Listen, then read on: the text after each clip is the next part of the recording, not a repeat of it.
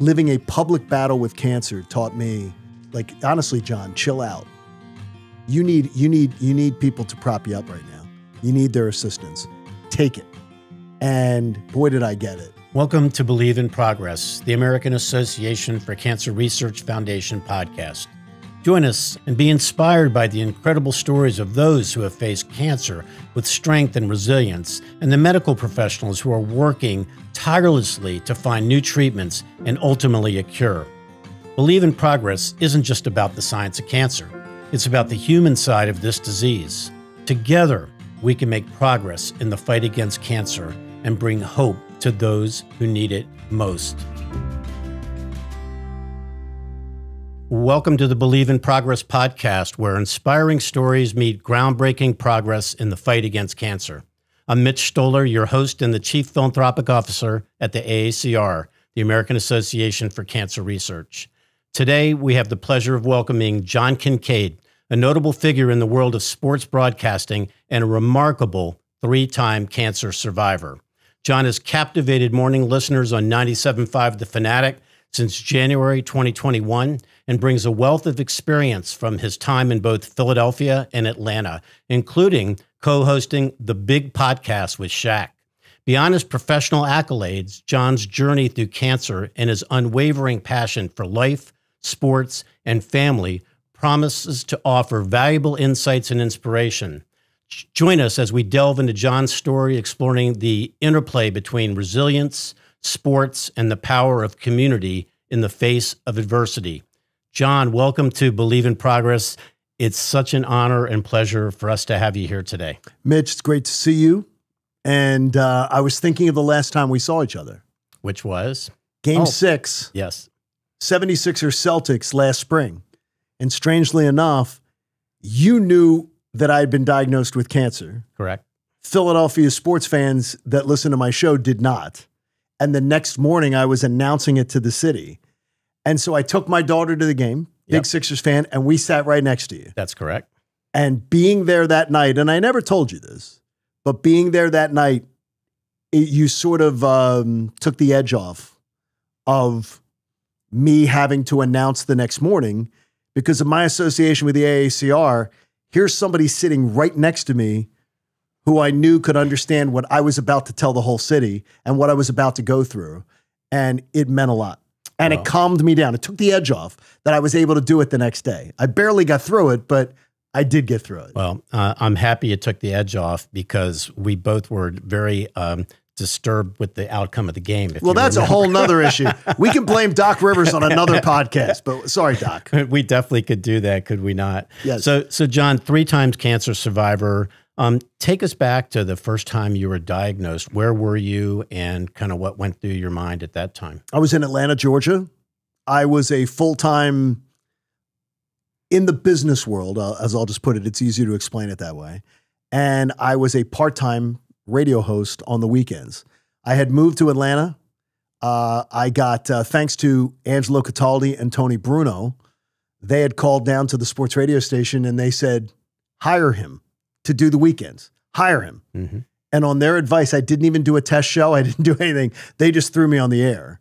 And so I was doing sports radio on the weekends and I was in the business world during the week. I was literally the definition of burning candle at both ends. I tend to be an endless ball of energy, as you well know.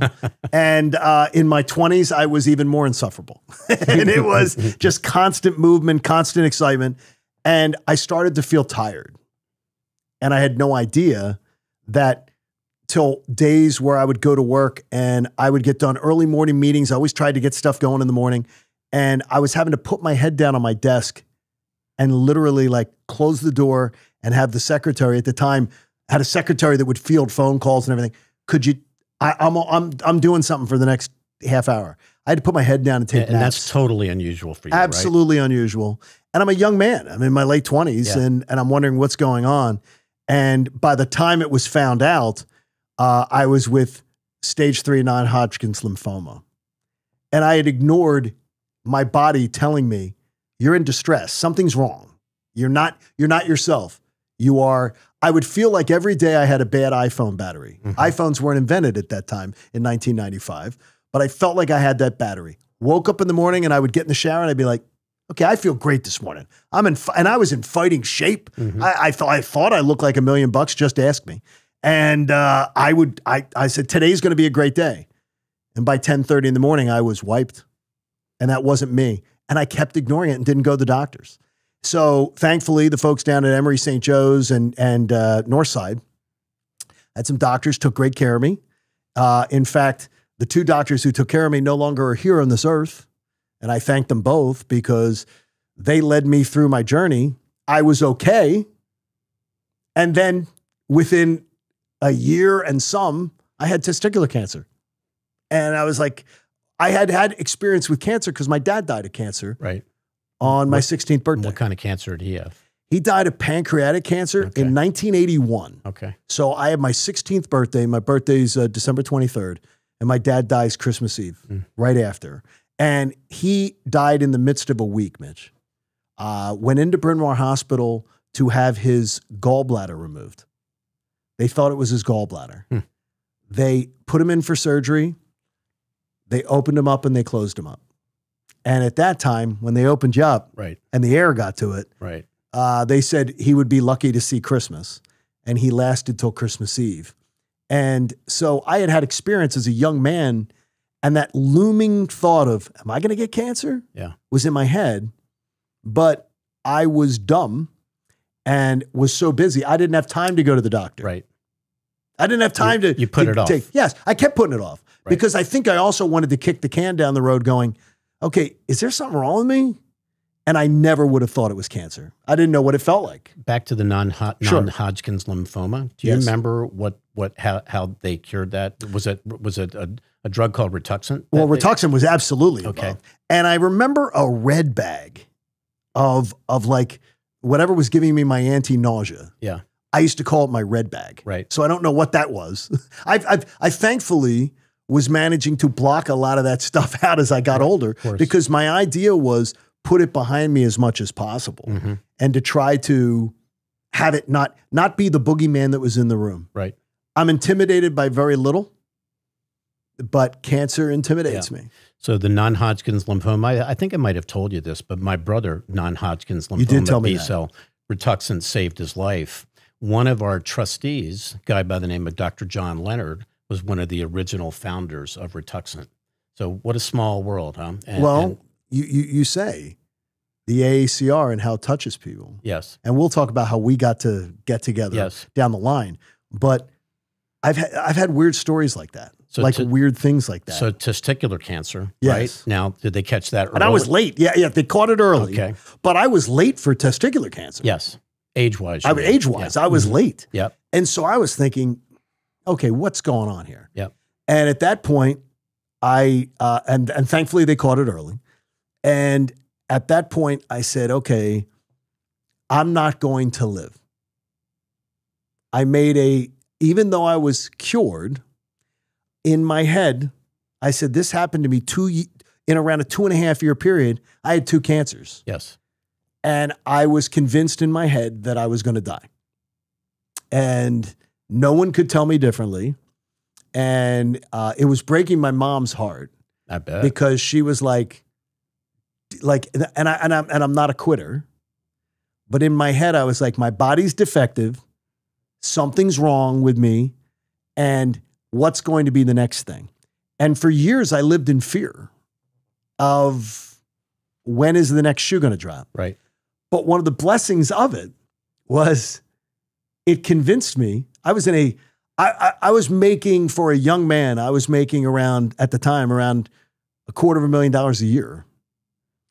And I was so convinced I was going to die. I had had many offers to go work in radio.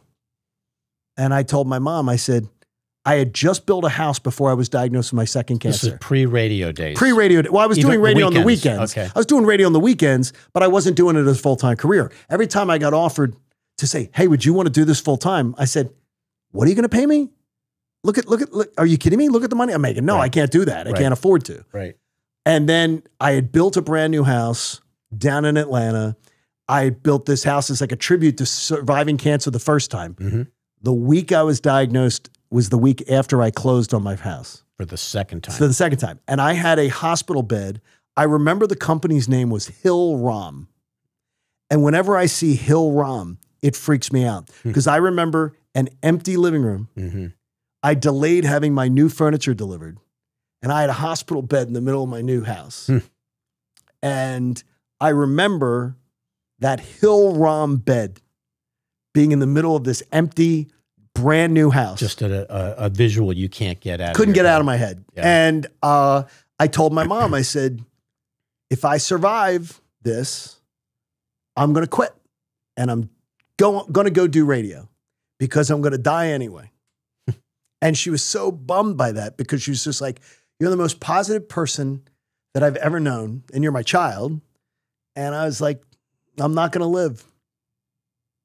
And I just was convinced in my head I wasn't going to live. And I put everything on hold. I said, well, I don't ever want to get married. So this is before Yeah, Christina? this is before my wife, yes. I said, I don't want to ever get married. I don't want to ever be a dad because I've got this curse upon me. And my family tree has a lot of cancer in it. In fact, the doctors at Penn did an entire cancer study on our family tree. Like a genetic Yes, sequencing. on our family because of the amount of people in my family that had cancer. Your brother have cancer? No, he does not. My sister Thank does God. not. My mom did not till she died at 91. But my cousins had a marker and my uncles had a marker. And so I didn't have the marker. And when they told me I didn't have the marker, I went, Like I started to think, okay, what is this? Like what's going on here? But I told my mom, I said, if I survive, I am going to quit the business world and I'll take whatever radio job I can get for whatever amount of money. Because I had money in the bank and I figured, just do it. Yeah. I did it. And that ended up being one of the greatest blessings in my life that came out of like a horrible, horrible time. Right. And so when that happened, like you started shopping yourself around for jobs in the radio business? Well, what happened was, greatly enough, I went into remission. So, my remission date that I was told was September 20th, 1998. And so September 20th is the date. And I had made the promise to myself. And in my head, again, I'm saying, I'm going to die. So why not chase my dream? And my dream as a kid was to be the next Howard Eskin. Really? And I grew up in this town in Philadelphia. And Howard Eskin, for those who don't maybe know, was a legendary, and still is, legendary sportscaster in this town. Right. And I would tell my parents, I'm going to be the next Howard Eskin. And my dad would say to me, who was a mailman in Drexel Hill, Pennsylvania, and delivered the Philadelphia Bulletin in the afternoons, my dad would say, do you know how many young men go to bed every night wanting to be Howard Eskin? And I guess he was just trying to make sure that I had a plan B. And my mom would say, I think you're going to be bigger than Howard Eskin. Love it. And so there was just the balance of the parents. Yeah. And I know if my dad had lived, he would be calling me after every show to tell me what he disagreed Little with. critique. Oh, he would have been like, yeah, you were wrong on this. And with the Phillies, it was Love this. it. But his love of sports, I think, helped to create my love of sports. And it was honestly the only thing we bonded over. My dad was a World War II vet, POW, graduate of Lower Merion High School, 20 years old, shot down over Germany. POW. As a gunner on a B-17 bomber. So he was a man of, he's an old school dad. Of course. A World War II dad. And what we bonded over is like, I can always say is, my wife will say, well, what'd you two bond? I said, I was 16 and I was a bit of a pain in the backside. So what we bonded over is sports and vacation. And the rest of the year, he was dad and I was to listen to what he said to do. Right. Type of thing. Take some lessons. Yeah, from take Pop. some lessons. Yeah. So it was it was different as far as you know, just getting started with this. And it turned out to be one of the greatest blessings in my life, though. And I always say, cancer gave me a blessing, and cancer taught me lessons. And one thing it taught me, and I believe, is to never doubt myself again. That the self-doubt, self-doubt's the worst doubt. Because as my mom said, and I'll use colorful words for Betty, she would say, the world is looking to kick your ass every day that you step outside the front door. Right. Why are you doing it for them? Because you're Don't do confident. that. You're a confident guy just by nature. I By think, nature. right? Cancer stole that from me for a while. Yes. But I took it back. Yeah. I took it back. And I don't mean to get emotional, but it was emotional to me. Yeah. It was very much so. So let's fast forward 18, 20 years. Sure. Right? And now all of a sudden you get another diagnosis, right? Yes. Well, what happens is so I'm clear since 1998. Right. And feeling good. And I'm feeling good and everything. And by the way, too, is that the hockey team came to Atlanta. Right. And I had worked for the Philadelphia Flyers when I was in college and then after college. So hockey was my passion. I coached high school locally here at Westchester East in Downingtown when I was a young man. Hockey? Ice hockey. Okay. So hockey was my passion. A hockey team was coming to Atlanta. I threw my hand in the ring and said, I want to work on the hockey broadcast team. And so that was the job that stole me away from the work world. So the voice was a guy named Scott Farrell. Oh, I know Scott. You know Scott Farrell. Yeah. Scotty Farrell. Real husky voice, right? Scotty Farrell. He was our play-by-play guy. Right. And so I did pregame, postgame, between periods on the radio. And I did pregame show television, postgame show television. I evolved into, they made it like a hybrid role. And so that's where I started in the broadcasting career. And I would do talk radio on the weekends. And then after a year, I switched to doing a talk show that ended up lasting almost 21 years. By the way, did you know you had the voice? I mean, did you know? I don't have the voice. Oh, I think you do. See, that's weird is that I do not. I listen to you, and many people in radio will tell you that when they listen to themselves, they hate hearing their voice. Right. I love listening to other hosts, and I'll go, God, I wish I had his voice. I wish I had their voice. I think it's more, I look at it as, if I've managed to find any level of success, it's because of what I say, not how I say it. Because I still have to overcome. Delco can come out at any time. And I had, when I started working at the network level to where I was broadcasting to the whole country, I had a boss say to me at one time, "You did not have a glass of water." John, tell our listeners what that means, Delco. Delco is a suburb of Philadelphia. Yeah. But if you didn't realize it, Delco is the 51st state. Because people from the suburbs of Philly that are from Delco, right, we believe in a level of provinciality to our community that exists almost nowhere else in the United States. We're more important than Chester County, where I now live. We're more important than Montgomery County. Right. We're more important. I'm looking at Independence Mall. Right. And honestly, a hoagie shop in Springfield is a more historic spot to people from Delco than beautiful Independence Mall that I'm looking at it. Did Kate Winslet get it right when she did that show? Yes, if everybody saw Mayor of Easttown, yes, Kate Winslet did an amazing job. Now, nobody does it better than Tina Fey because she's from Delco. Right. So, and when Tina Fey and Jimmy Fallon do the Delco Girls, have done the Delco Girls on Saturday Night Live. Yep. It's enough to make me pee my pants because because Jimmy Fallon, it's so perfectly done. Yes. That it's just, oh, I got a hoagie at the Wawa. And right. But people from this suburb really do believe we are the 51st state. We have Delco gear, we have Delco hats, we have Delco hashtags. Right. It's on my ex bio. I mean, being from Delco is a badge of honor because it creates community. Yep. And I know that's one of the things that the AACR is so big about. Oh, yeah. Is that one thing I've always felt in my life is that I search community because of where I came from. I search for community. I love being home here in my fan base where I grew up, where I'm amongst my fan base. That's what brought you back here, It brought me back. Yeah. Yeah, COVID and everything like that. And they told me in Atlanta after 21 years, well, we're going to have to renegotiate that contract and we can't pay you what we've been paying you. And they had all these COVID losses and everything. And I said, well, let me see if someone else is willing to pay me what I can be paid. Sure enough, they did. And I had a chance to come home. Yeah. And to come home to Philly in January of 21 during the midst of COVID was such a blessing. And what the only sad thing is that when I was negotiating to come home, my mom was dying. And she was here. And she was here. Yeah. And born, raised, died, Philadelphia, Pennsylvania.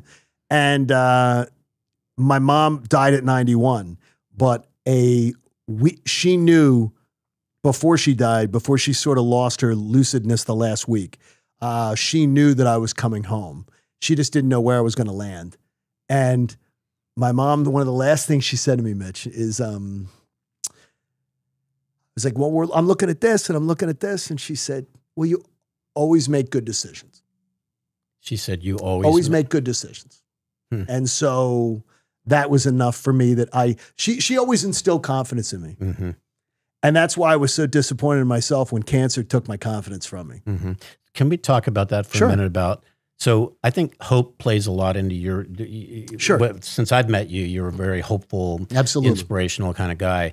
How did you get from the self-doubt to bringing hope into the equation? Time, chasing my dream in life to do something that I loved as a career, not something that I just loved the money that was part of the career. Leaving the business world, I said, oh, how can I turn away from that money? Right.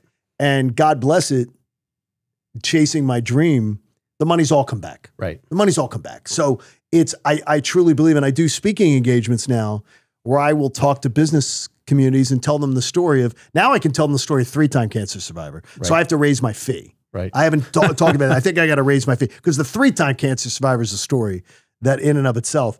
But in all seriousness, it's the idea of, I think with time, confidence came. But leaving a very successful career, starting a new one in my 30s, and then finding success in that, like Austin Powers, it gave me my mojo back. Right. And I got my mojo back. Yes. And I got that confidence back that until 2023 didn't get dinged again.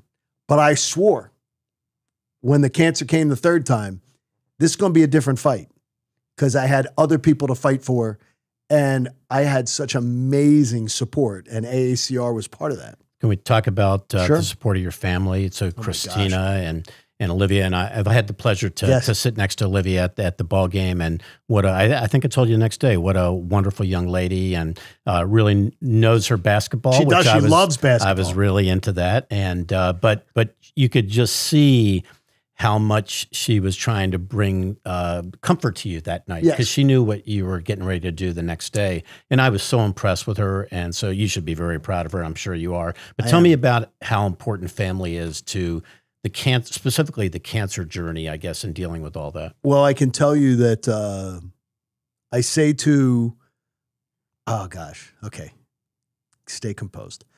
I wrote, after what went on last year, and coming through it, my 3rd cancer, the Friday before Thanksgiving, which I thought was sort of symbolic. You know, Thanksgiving. Very much so. What do I do on Thanksgiving? I eat turkey and I gorge myself. This year, Thanksgiving was about real thanks. And I'd never felt that before. You knew the words, but I never felt, and I thought it was very ironic that the day they're telling me, you can ring that bell if you want. Right. It was right before Thanksgiving. But my mom had always told me that I had a guardian angel because I tended to be a bit of a troublemaker when I was younger. I was a hard kid to wrangle in, as the nuns at St. Annie's would tell you, where I went to school. But a little bit of Ferris Bueller in high school. But my mom always told me, you have a guardian angel. Because somehow you always come through. There's somebody propping you up because you always manage to come on unscathed. And so I wrote my wife a little book this year at Christmas. And it was Johnny Has a Guardian Angel. And I thought of the stories when my mom would throw that at me, like, you know, you have a guardian angel because somebody's getting you through all this unscathed. Right. And I said, I think I realized this past year that my guardian angel was my wife. Because every time I needed to be propped up last year, there was nobody who had more of the brunt of doing it than my wife. And there were plenty of times that you needed to be I did. propped up. And I didn't let on. Because the other times that I had cancer, Mitch, I wasn't doing my radio show. Right. And I wasn't doing it publicly. Right. No, when a gentleman from an insurance company here in Philadelphia, or maybe an attorney, someone who works in an attorney's office, or a plumber, or an electrician, they go through their cancer battle and they just got to battle it. Right. And they got to battle it. They don't have like community rallying around them to support them. And I so admire it when I see that. But they also don't have everybody looking at them. Right. And counting on them to, how are you feeling? How are you, if I had $1 for everybody, so how you doing? Right. How you feeling? For last year, I'd be retired already, you know, because it was what was happening. But it was out of concern. But everywhere I would be, it was public. And then when I started to have issues with, when my hair got to a certain length, I would rub it off it would come off on the pillow, it would come off. And I was just like, okay, I got to really shave it down tight. And then people saw me and I looked differently. Yeah. And then, as I said, I'm one of the only people who every single time I've had cancer, I put on weight. Yep. That's crazy. I don't know. And seriously, it was 27 pounds put on doing oxyplatin and 5FU. And they named that appropriately, by the way, 5FU. I got 5 of them for you. And it is, that double chemo was rancid on your body. Terrible. But for some reason, I didn't get sick. I felt like crap, but I didn't get sick. And I thankfully, but I think keeping weight on me helped. Yeah. And every morning from 6 to 10, when you were on 97.5, The Fanatic, you brought the energy. Sure. I mustered it up. You did it. I bluffed. And I there watched, were a few days. I watched and listened to the show. And I wouldn't bullshit around. I mean, I would say if you were tired or looked tired, but you didn't. I mean, you really went at it. And yes, the people around you, that radio family, I think, were very supportive of you as well. The whole community. Yeah. Prop me up. Pretty awesome. I mean, all the sports teams, athletes in town reaching out, fellow media members, the AACR supporting me. Everybody just, it was incredible. Yeah, John, so for our listeners out there, people that are currently battling cancer or family members who are battling cancer, you know, talk about, I mean, what would be your advice for people, like, to kind of get over that self-doubt that you had to deal with and then turn that into some real hope? I think one of the things that you need to do is realize that there are times in life where you need to ask for help. There are times in life when it does not show, and this is a hard one for me, it does not show weakness to ask for some assistance, to ask somebody to be your ear for the moment, to have somebody that you can confide in and share a story. And that's not me. I am very much, I'm bulletproof. I got this. Let me handle it. And it's a foolish way to live, especially when you have kind and generous people who want to help prop you up. Yeah, it's hard to not look at it as weakness. And that's what I tried to change this time around, to not look at it as that the people who are reaching out to you and the people that are trying to prop you up, living a public battle with cancer taught me, like, honestly, John, chill out. You need people to prop you up right now. You need their assistance. Take it. And boy, did I get it. I got, and I wouldn't have gotten through as easily as I did.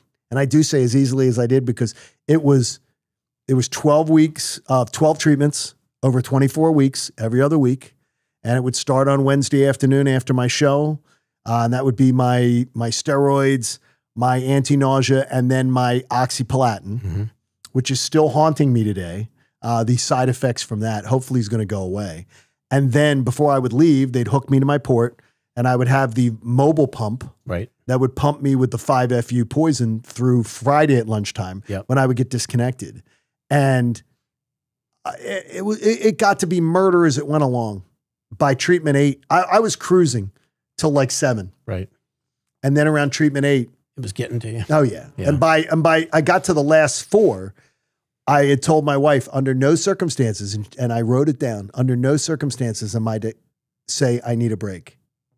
Because my great doctors, and all of them, from Jack Colazzo, who found my cancer, to Henry Schoon Young, who took away my cancer, to the Sprandios, and Dr. Sprandio, John Sprandio Jr. is spectacular, who helped me come through this with my treatments. I had sworn, he goes, if you don't take a break, if you can get through this, the success rate is amazing. Okay. And I told my wife, under no circumstances am I quitting or taking a break.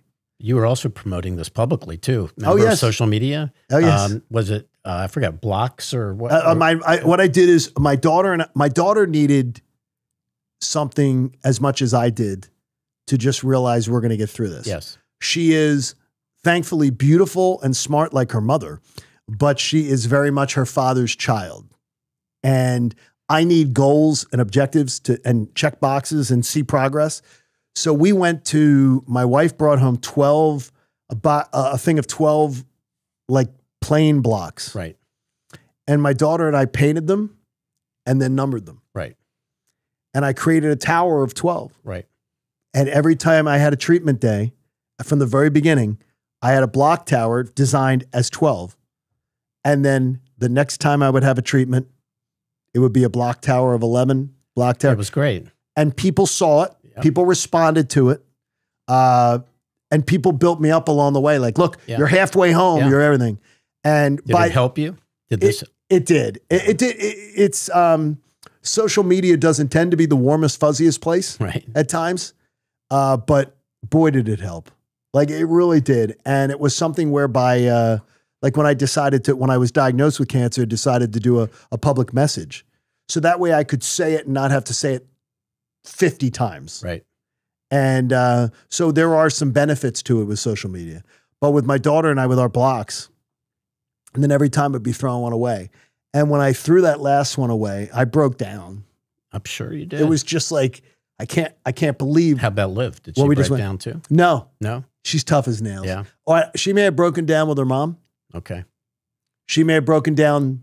But that was helpful for your family as well. I think it was. Yeah. I think it was. I don't know how they were spectacular. Mm-hmm.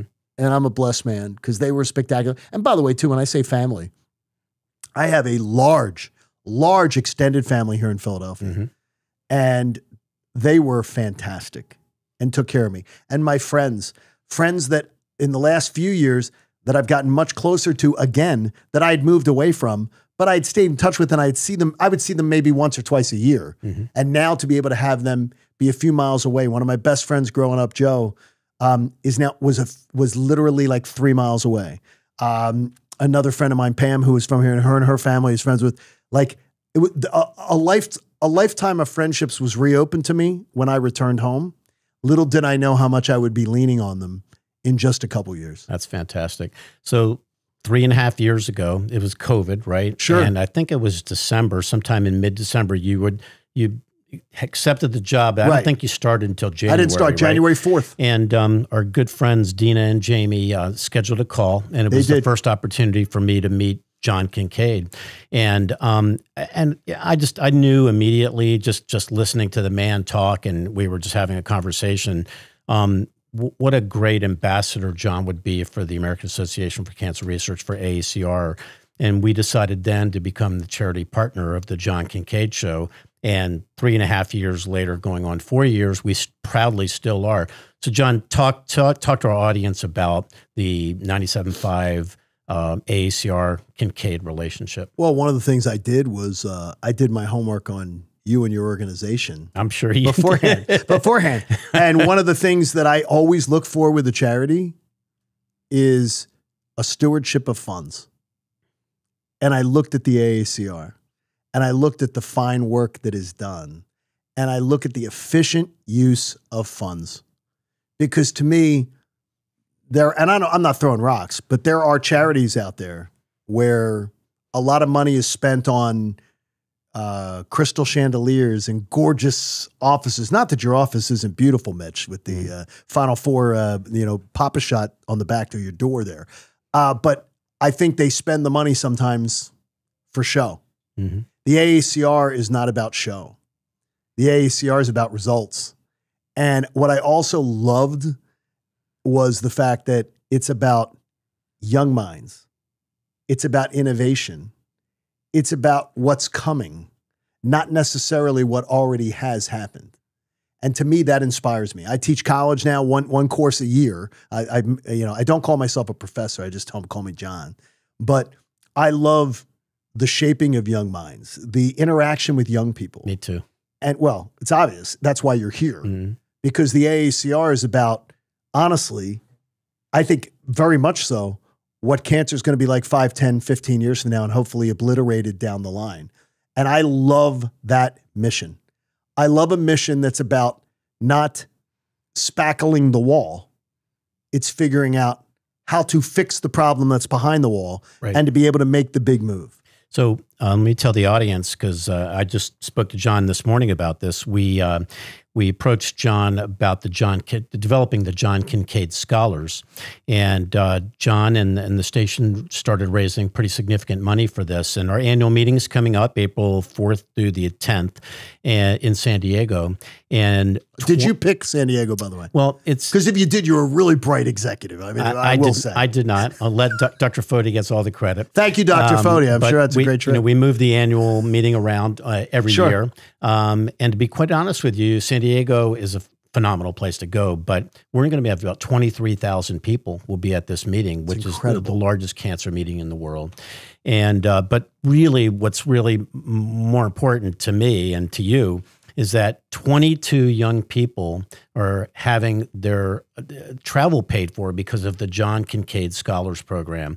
And I thought when we first started this, like this beginning of the year, the fact that we can get 22 young minds to be able to go and maybe life-changing experiences for these young people, you should be very, very proud. And so should our good friends at 97.5 and the community at large. I'm proud of the people who donated. Yes. Absolutely. I'm proud of the sponsors, sponsors that got behind it, listeners that got behind it, and some of the events that we had during the year to raise money for it. Yes. I'm proud of them. Yes. And I don't know that I don't know what those 22 young scholars, they're going to make a difference in one way or another. No doubt. And to think that someday, and I really do believe it, that someday maybe cancer is going to become like something where people, I always have this in my head, that there will one day be a conversation where people say, do you believe that people used to die by the tens of thousands of cancer?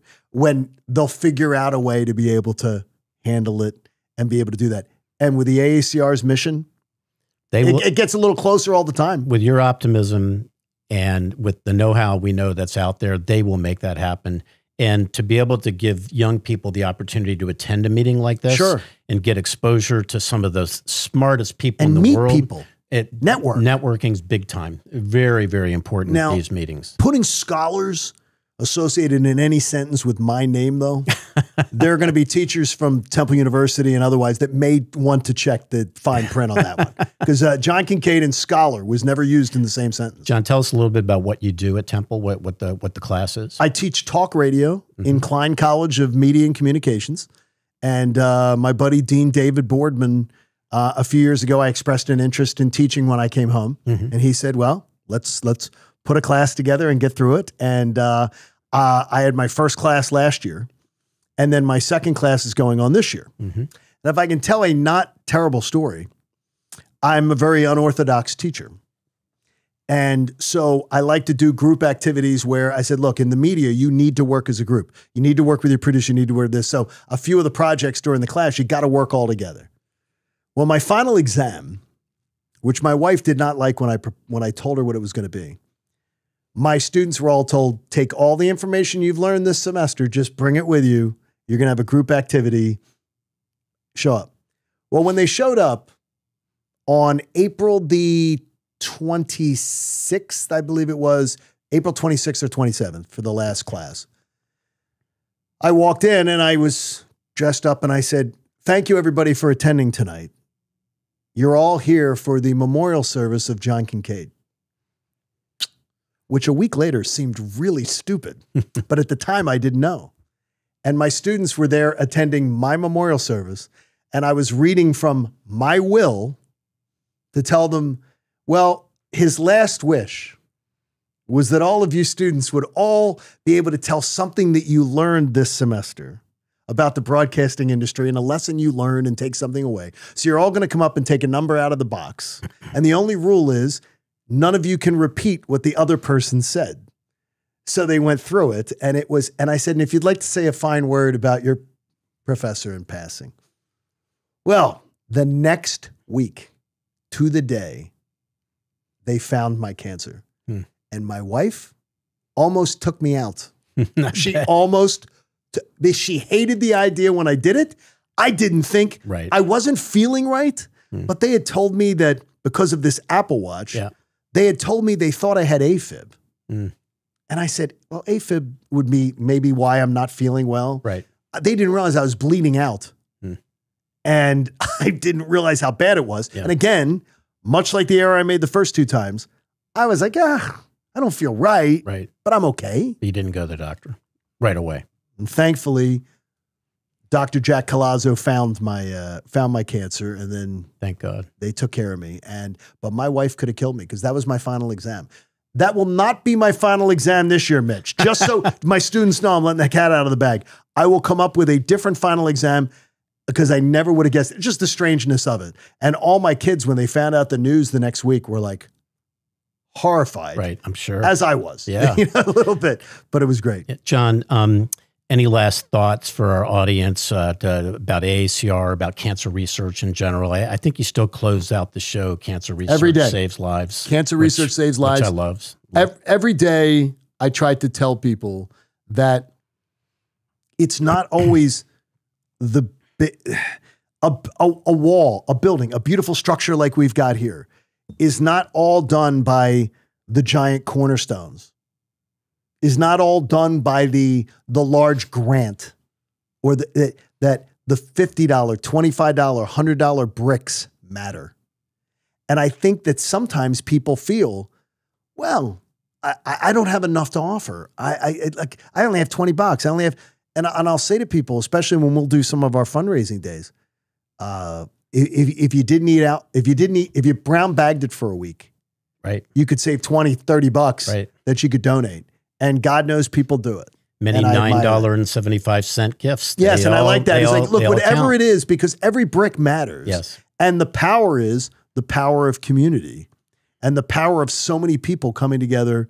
And look, if a bunch of small donations come in, they can make a large difference. And if we got 22 scholars that are going to be rubbing elbows with the greatest minds in cancer research, something's got to come of that. Absolutely. That's seeding the backyard. That's fertilizing the garden. No doubt about that. John, it's such a pleasure to have you here and just to be with you. And I just know when you rang the bell, the last time when I felt so good inside, and my wife and my daughters also kind of knew your story and know a little bit about you. And you're such a positive guy, and you're such an ambassador for the city of Philadelphia and for AACR. We're so proud to have a relationship with you, and let's keep it going. And let's keep it going. Let's get another 22 next year or 44 next year. No. Yeah, 22 should be the floor now. There you go. Now we build. And by the way, how'd the show go today? Yes, so our new iteration, as we've shuffled some things around. Yep. Kincade and Salchunas premiered this morning. Right.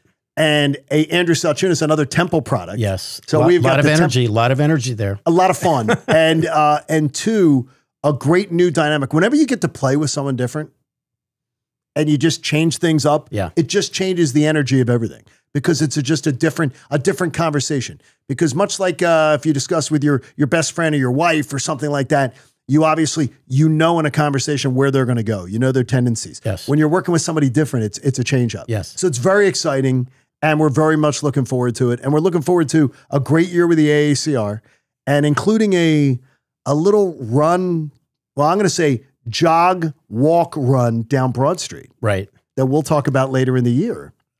That's you're talking about the 10-miler? Yes. Yeah. I mean, and we're going to, so I'm really looking forward to it. Awesome. Just advancing it because I do believe that the AACR, because benefits of the AACR benefited me, I guarantee you this time around, because my cancer, treatment with Oxy and 5FU has one of the highest success rates of any chemo treatment. Mm-hmm. And that was not existing 10 years ago. That wasn't existing. Right. So that's the science. That's the research. So anybody that can do anything on a daily basis, and it can be small fundraisers, big gestures, whatever it is, it's all appreciated. And from a 3-time cancer survivor, it's greatly appreciated. So John, we appreciate you. We appreciate you being a great ambassador for our organization and for just funding cancer science. Thank you. Very, very important. And we'll all listen from 6 to 10 in the morning, 97.5 The Fanatic. And if anyone's anywhere in the country, they can get the Fanatic app. Anywhere. Or YouTube. Anywhere. Look at the YouTube channel and they can watch it. There you go. They can see this hair that's come back with a vengeance. John, again, appreciate your time today. Thanks, Thank Mitch. you very much. And we'll continue our wonderful relationship. I'll see you soon. Okay, thanks, man. As we wrap up this incredibly inspiring episode of the Believe in Progress podcast, I'd like to extend a heartfelt thank you to John Kincade for sharing his journey with us. John's resilience in the face of cancer, combined with his successful career and love for sports, reminds us all of the strength found in passion, perseverance, and community support. His story is a testament to the power of facing life's toughest challenges with determination and hope. To our listeners, thank you for joining us and being part of this important conversation. Your engagement helps us continue to spotlight those making a difference in the fight against cancer and beyond. For more information about John's work and to keep up with his journey, please check our show notes. Remember, no matter what challenges you may face, there's a community ready to support you and stories like John's to inspire you. Stay tuned for more episodes and celebrate progress, innovation, and the human spirit in overcoming obstacles. Thank you for listening to the Believe in Progress podcast. Until next time, keep believing in the power of progress and the difference we can make together. Once again, thank you to our listeners, supporters, and donors. And remember, your support drives the progress against cancer. Please consider subscribing to our podcast, sharing this episode with a friend, and heading over to our website, aacr.org, to consider making a donation. When you donate to the American Association for Cancer Research, your investment in life-saving research propels the important work of the more than 58,000 members of the AACR in driving progress against cancer. You can support the life-saving cancer research with any donation you make today. Thank you so much for listening to Believe in Progress, the AACR Foundation podcast. This podcast is produced by CollegeCast, LLC. Please visit www.collegecastpodcast.com for more information. And just like what John Kincade says when he closes his show, cancer research saves lives.